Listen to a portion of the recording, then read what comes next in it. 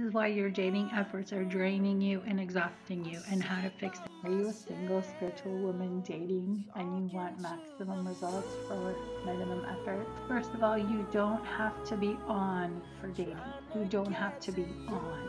Most women get exhausted because they're dating to connect, which is exhausting generative masculine energy, instead of select, which is relaxing, easeful, feminine energy. Dating is not connecting. When I say multiple date to find your match, I don't mean connect with every guy. What I mean is more like play, enjoy, feel nurtured, get to see yourself and feel yourself interacting with the masculine energy. That way you can select a man that you feel good around, that you like, that you respect, and that you admire. But if this dating thing is just playing with somebody of the masculine energy, how you know he's masculine is if you follow my Right Guy checklist, which is in my bio.